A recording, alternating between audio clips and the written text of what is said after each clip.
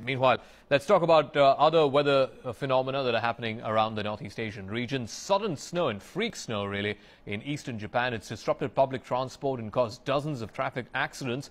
In fact, the national broadcaster there, NHK, reporting that more than 200 people, particularly in the eastern part of the country, and that includes the capital, Tokyo, they've been injured in road accidents. Jiangnan has the details of just how the freak weather has affected what was the start of a working week on Monday in Japan. Japan's meteorological agency says up to 7 centimeters of snow has fallen in the Tokyo area, while as much as 40 centimeters has fallen in Yamanashi Prefecture. More than 800 domestic flights have been cancelled, and train lines in the metropolitan Tokyo area have been temporarily halted. Around 6,000 households in Tokyo and the surrounding area have experienced power cuts. The snow has caused particular consternation among a group of